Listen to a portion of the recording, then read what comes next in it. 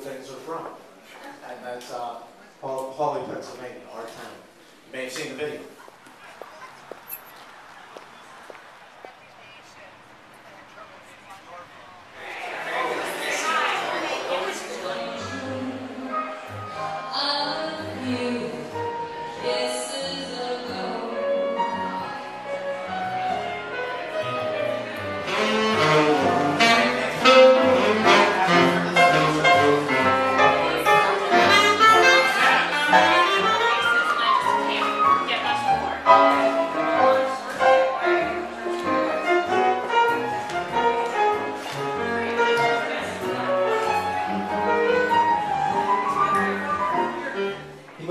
City and lived for 15 years there, where he had a gallery in Soho.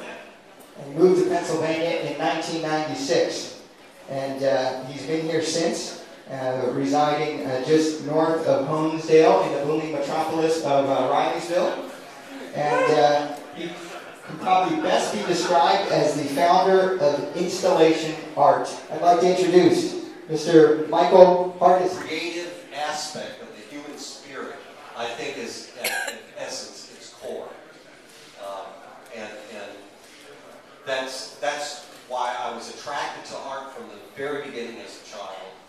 And I really don't know what I'm doing. If you ask me what I'm doing, I'm going to be the last person to be able to tell you what it is, why I create what I create. Maybe I'll know 10 years later why I created what I did today.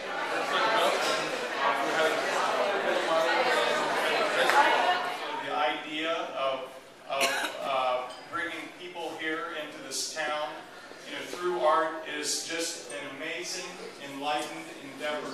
Talking to Christopher, and he gave me a copy of Glass Art magazine. There was a great mention of him in this magazine where it said, in Ries's work, viewers become explorers, navigating through the piece, discovering deliberately positioned illusions.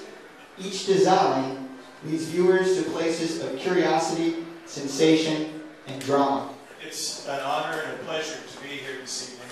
I am taken back. I'm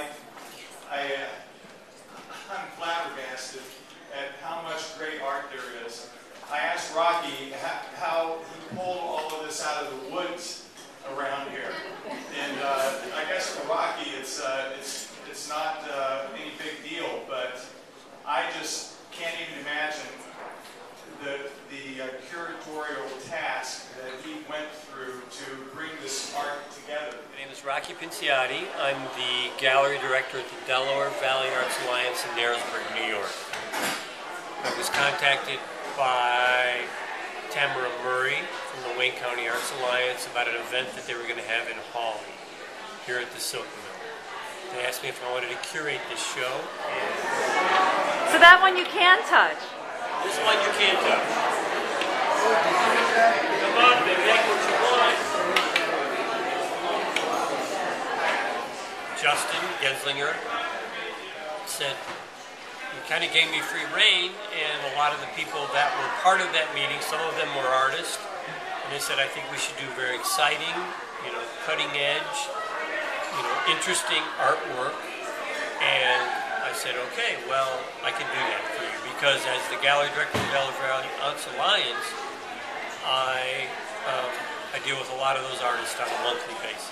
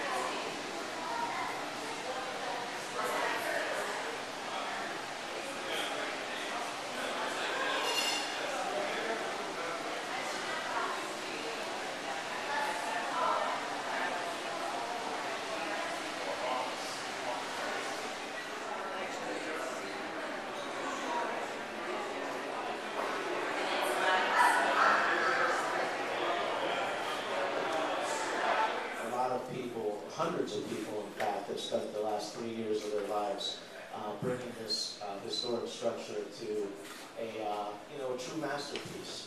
And the design behind that comes from our architecture firm and our entire design build team, led by Peter Bowman and his Chief Lieutenant Nick Schneider.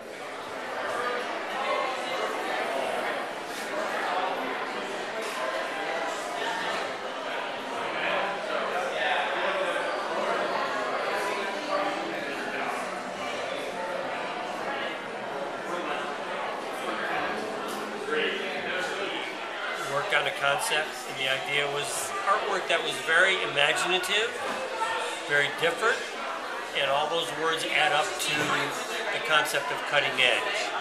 So art on the edge became an idea. Serendipitously, the building is on the edge of the gorge for Lake Wallenpaupack.